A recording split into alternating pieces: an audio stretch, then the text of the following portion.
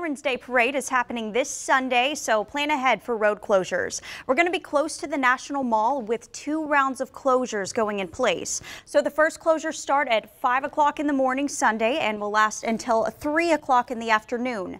That's going to be portions of Constitution Avenue, 6th and 7th Street, along with 10th and 14th Street in between Pennsylvania Avenue and Constitution Avenue. And then at 11 a.m., 9th and 12th Street will close down in the same area until 3 p.m. And then here's the big one. Same time frame, 11 a.m. until 3 p.m.